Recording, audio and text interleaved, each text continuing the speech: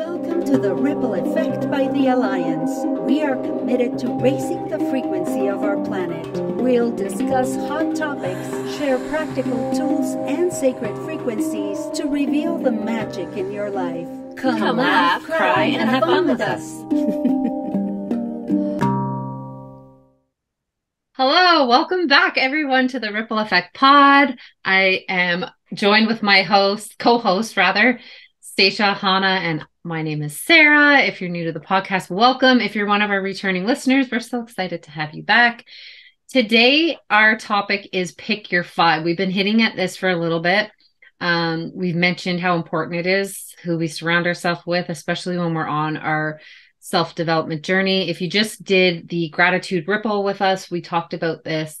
We also invited you to, if you don't have people around you that you want to surround yourself with right now on your journey, we can be 3 of your 5. So there you go. 1, 2, 3 knocked off your list. So we want to chat with you a little bit more and explain and go a bit deeper into what it means to pick your 5, why it's important. Does this mean you have to eliminate everybody out of your life? And just give you a better perspective on what that means. So who would like to begin for today's episode? I'm tempted to go to Hannah. Yeah, okay. We're all like, all fingers are pointing at. I'm like, I can go, but okay, we're gonna pass it on.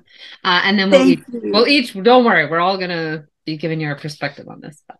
Absolutely. Well, what's interesting is when we begin on this self-development journey, usually we learn very quickly that the people closest to us sometimes have resistance to our change if they're not on the journey themselves. Yeah. So what happens is that we want to grow and get better, and the people around us are like, they want us to change, but not really. Mm-hmm. And so it's like being in a bucket of crabs. I don't know if you know how people catch crabs, poor things. So if you get a bucket with no top and you put 1 crab in, the crab will come out of the bucket and escape. However, if you put 2 crabs, then they're safe in the bucket. Why? Because if 1 crab starts to get out, the other one will pull it down. Mm-hmm. And so they can fill up a bucket and they will never leave, because once one of the crabs tries to leave, the other ones are going to tear him down and bring him back down.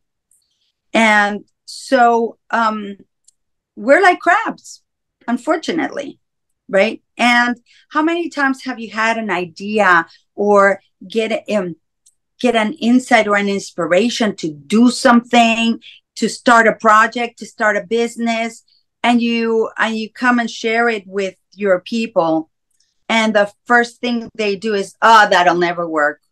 Oh, who do you think you are to try to do that? Yeah. And it is, and if we choose to continue in spite of them, which takes a lot of courage and strength, usually those people will fall out of our lives. Mm-hmm. They literally will. There'll be a point in your journey, and that's why I call it the Hotel California, because we check into this hotel and then all of a sudden we're in the hotel alone. Yeah. And it gets lonely.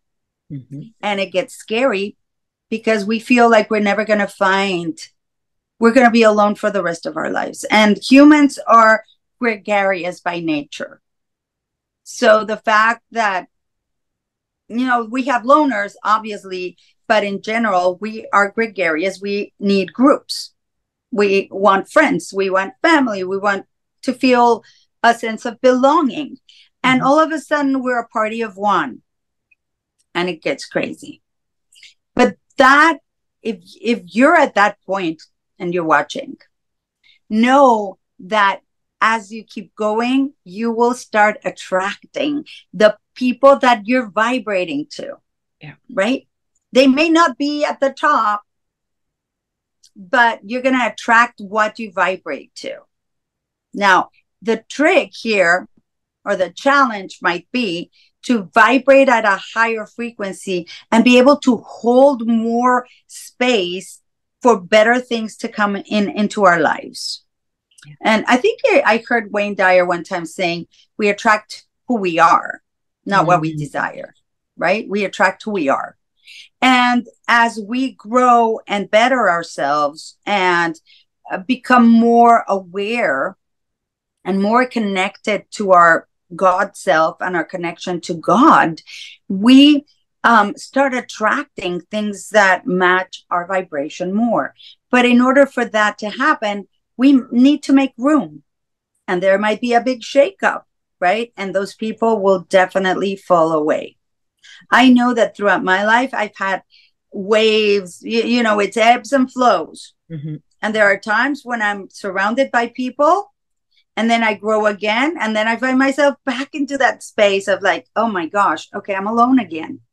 And then I grow again. And then I start attracting people that are vibrating more closely and have more affinity to what I'm vibrating to and the things that I'm looking for. And I'm looking, right now, I'm building a business and I'm getting surrounded by, it's funny because at first, I felt like I was herding ducks. And then I'm like, no, I am going to focus on my leaders, the ones who can think for themselves, the ones who can take action, the ones that are not completely and fully dependent on me.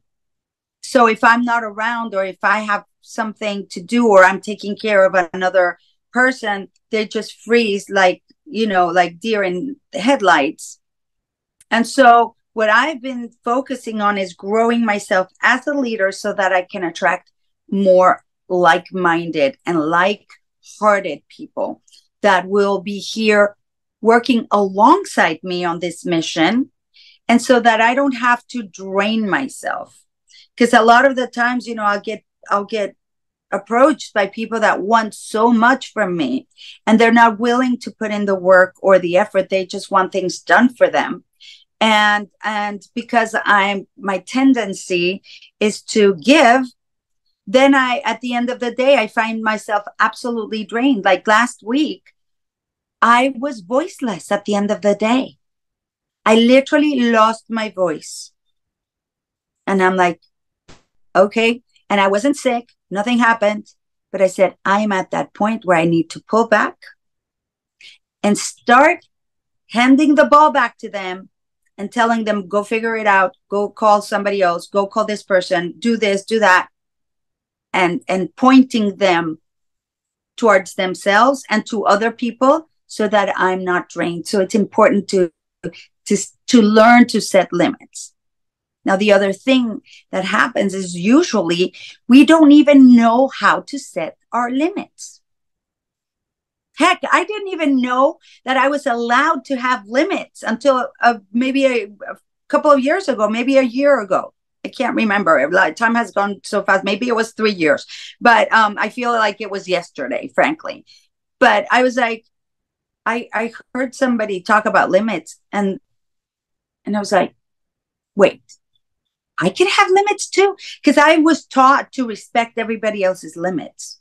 So I was living within the borders of everybody else's limits. So can you imagine like a beehive and the hexagon and like the limits would get there. But sometimes people's limits would just like crush me because I didn't have limits. So if one person their limit would come over me, I was just like jelly, right?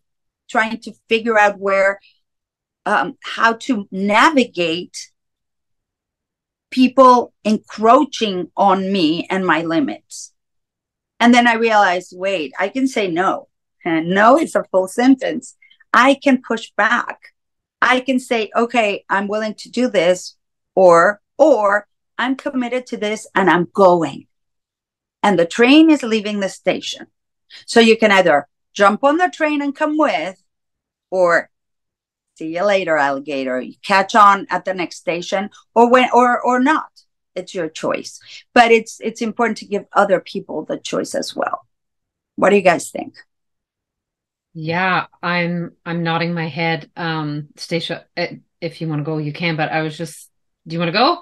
Oh no, I was just okay. like, yeah. I was just gonna say that I that's sort of where I went to for my, like for me on my journey, it was, um, I'm doing this, but I'm not like forcing it on them, but like the invitation's there.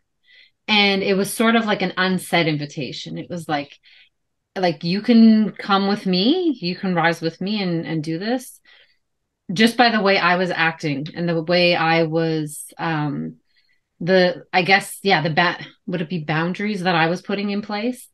I remember one friend of mine was always very negative. So anytime I was around that person, it was like always like, oh, I felt like the little things in the Little Mermaid pulling me back down. And I was like, for me though, at first I had to just distance myself from that person. Well, I started to surround myself with more high vibration women like you ladies. But there's certain people you can't distance yourself from, like, your spouse that you live with, who might be like, we were both in that headspace. So that's where that like unsaid invitation came, where it wasn't, I wasn't pushing that on him, but he saw me changing, and then that allowed him to come and rise up with me. And um that was, when I look back on it, I'm like, wow, that was a beautiful thing, that had someone told me that was going to be what happened, because I didn't know. I would have been like, no way, that can't happen. So now when you're saying that, it's like, yeah, that's exactly what I did too. And here we are. Yeah, we become the invitation, right? We can. And some people will take it and some people will some not. people, right? Like that one friend didn't. And so, but she didn't at first, until I remember one time she messaged me and said, okay, Miss Positivity, how can I change my perspective on this? I was like, what? Wait, you want to change your perspective? She's like, how can I look at this differently? I think people eventually get tired of feeling like shit and focusing on the negative, right? And it's like, I think that finally sort of rubbed off on her, but it was never me pushing it. And I Right. chose to find people who were investing in themselves, were trying to be better, were looking at things through a different lens than we had before. And that kept me vibrating at a whole different frequency, which made it feel easier, even though it was very difficult. A very difficult journey when you're going through that. Yeah. It's exciting, it's fun, but it's scary as hell. Yeah. Yeah. Absolutely. I love that you've said chose, like we chose to do this. Did we choose this? Yeah. Or by changing ourselves, did the universe just put these people onto our path because they wouldn't be there otherwise? You know what I mean? That's like profound. I love that. Yeah, because I think so much of our life we spend wearing these masks of who we think other people think we need to be. And we don't want to take that mask off. And sometimes we have so many masks that it just really gets very compounding on us as far as what do I want? Because I'm always so concerned about what does somebody else want around me? Oh, and now I'm around this person. What do they want around, what do they want from me over here? So as we start to realize that, what we're desiring, we're holding space for what we're desiring, but we have to become what we're desiring. And that can sometimes take a lot. It can be a quick switch, or it can really take a long time if somebody's willing to do it. But until people realize that who you are becoming is going to become your reality, it can be just stuck in that people pleasing energy and, really just trying to not hurt people's feelings and realizing maybe even that, there's like all these levels sometimes that you feel bad when people are getting left behind because you see it. And I have a lot of friends that they didn't want to take the hand to come up. They wanted to stay where they are. And it's hard to say, well, I can't stay here with you, but I'm going to hold that space if you want to climb up eventually and, wish them well, wish them love. But I really feel like the changes that we make inside of ourselves, we really begin to see them around us. And it might be very little, or it might be just like, wah! And yeah, the gates open and the light comes on and the angels are singing. And it's like, this makes so much sense. But it's all that willingness of, you know, your vulnerability, your ability to set boundaries, and then that space of allowing, you know, the old to fall off, and that new energy to come in is going to bring with it people that are now more on your frequency. Exactly. So. But you know, there's a danger. There's a danger when we start doing this work, because we begin to feel like we discovered the black thread, and we want to share it with other people. And there's two things. There's the wanting to share and wanting to impose our discoveries on others, because we're so excited, and sometimes people are not ready to hear it. And the other one is that there's a payoff. When we help somebody, or at least we feel that we help them, or we guide them, or we this or we that, that is why when people succeed, the generality of people doesn't get happy for them, because it's easier to have somebody call you and tell you they're doing horrible, because it makes you feel better about yourself. It's horrible, but it's true, you know. And if somebody, like, if I'm an actor and I hear that my friend won the Oscar, I'm happy for them, but there's a part of me that's like, I didn't get the Oscar. Right? There's that feeling. It's very difficult to master our minds. And that is what we work on, right? We've had to work on if somebody around us is successful, to be happy for them, because we know, and truly happy, and not have the feeling of, oh, but I didn't do it, because we know if they can have it, we can have it. And it's all about our own work and how much we've put into it to be able to hold more. But it takes a while if we're vibrating at a lower level. And like I said, there's a payoff, and we don't want to let go of the people that are not doing great, because we're doing a little better. We might be like here, but we're like, ooh, those lowly people down there, they need my help. And they don't, because each one of us is in our own individual, specific, solitary journey. You know, and we have to just keep on our track and beware of those temptations, right? So, because it's harder to let go of someone if you feel like they need you. Right. That's such a good point, though, because I remember when you said that, I was like, damn, that's right. I remember that when I first was getting into the online space, I remember having those feelings of jealousy. Like, I was happy for them, but also jealous. Whereas now I'm like, that doesn't happen really, right? But that took like a while. That took a little while to get there. So yeah, that's such a good point, because that might come up for people. And for me, it wasn't about like completely, I found I didn't have to cut people out of my life. They fell off on their own. It was never like, okay, I'm on this journey and I'm better than you now, so I'm cutting you out. It was just, they sort of fell off on their own. And then they come back when they're ready. Like Stacia was saying, like, okay, you ready? Okay, grab my hand, let's go. Right. Some of them come back. You know, some of them jump over us. Now, I have a question for all of you. Does your 5 stay the same, or has it changed? Oh, mine have evolved. Always changing. Mine always changing. Oh my God, I do a friend cleaning at the end of the year every year. Like, it's like my spring cleaning, but I do it in the winter. Oh my God. I know. She's just sweeping people out of her life. Here you go. I'm like, I can see it.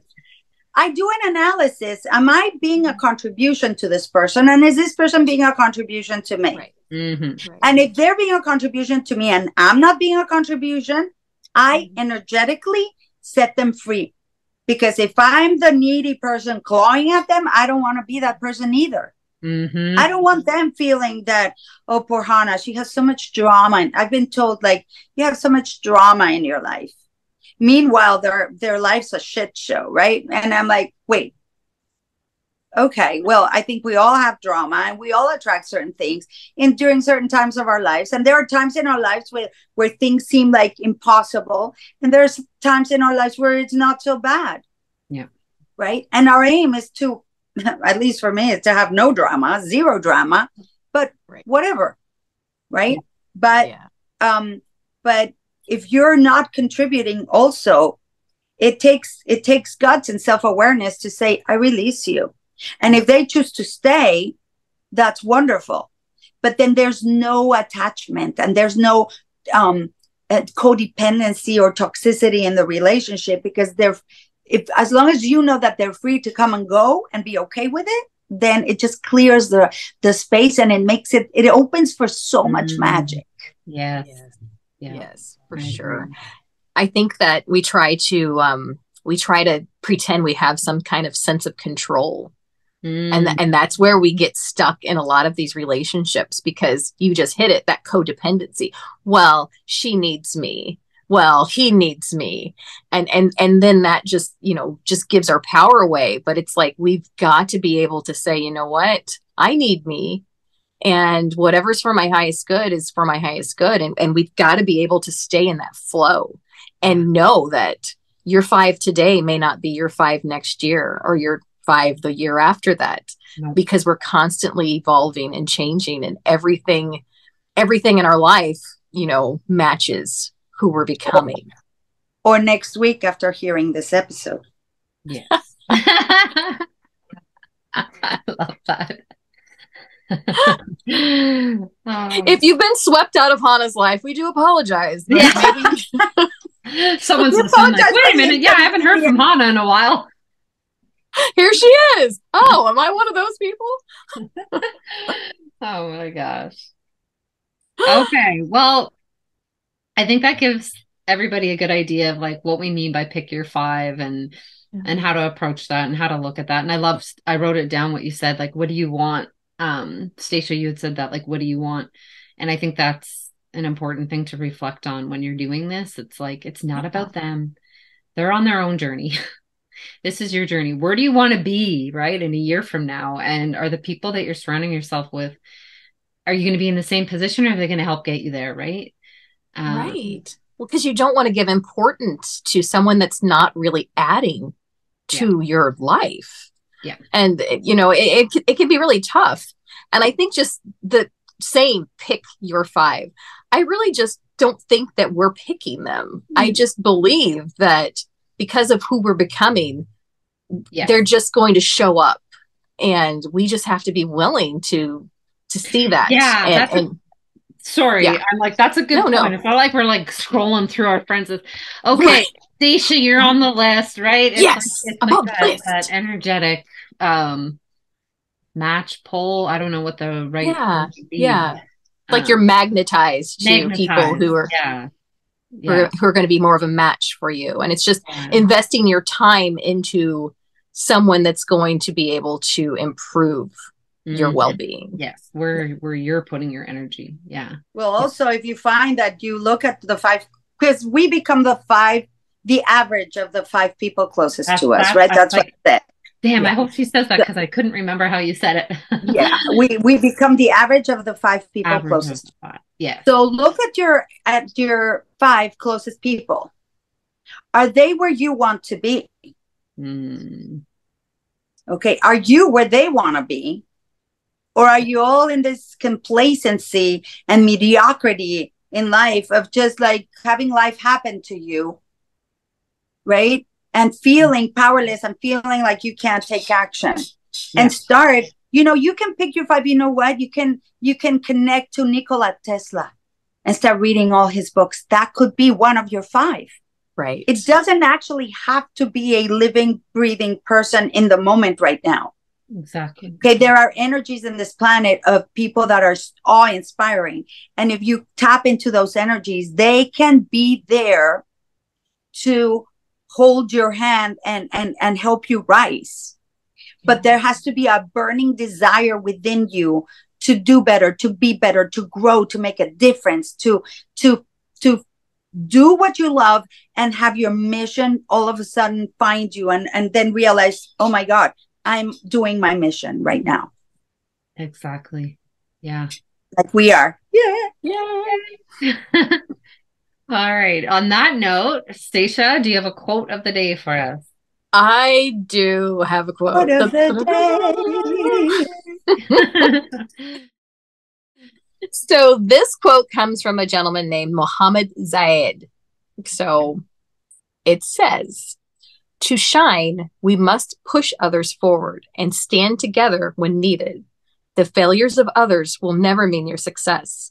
Our world needs a lot of solidarity, and this is the time to push the big ideas." I like that a lot. I love it. I mean, it's essentially what we just it's like, sort of I love discussed. how your quotes just always summarize our 20-minute. Yeah, and I love that Hannah just mentioned that you can connect into the energy of anyone that inspires you and really makes you want to do better and makes you want to move yourself forward. And I love that can be your 5 is immerse yourself into someone else who put everything into when they were alive here, everything into it, and now you can harness that and see where it takes you. Yeah, and build on that. And also there's a new energy in the planet. Before it was me, and now it's we. Yes. Right? And I'm always told, like, alone I can go fast, together we go far. Right? So if we pick our 5, we're going to go together and we're going to go far. Yeah. And that's what I aim for every day. Like, who do I want in my life that will make me want to be a better person, and that we're all going to go far together, because I like the sense of community. I like the sense of belonging. And I've learned that I can pick my people and have my own community. If you can't find the community, go make it. Right. Which is what we do. We're making our own community every single day. And I'm getting the truth bumps. It's like we're building it every single day. Yeah. And you can do that too. Anyone can do that. Yeah. Well, thank you, ladies. This was lovely. I hope everybody enjoyed listening. Please remember to like, subscribe, share, all the things, so more people can have a ripple effect in their life. And we will see you all on the next episode. Bye-bye. Bye. Thank you for tuning in to The Ripple Effect by The Alliance with Hannah Martinez, Stacia Stove, and Sarah Jane Lita. We hope you're now vibing high and ready to create your own ripple. Drop a comment or email to let us know the ripple effect that you are creating. Music by our very own Hannah Martinez, and music production by Onel Moulet. Follow us on Instagram at The Ripple Effect Pod for more high vibration content. Please rate and review us wherever you listen. Until next time.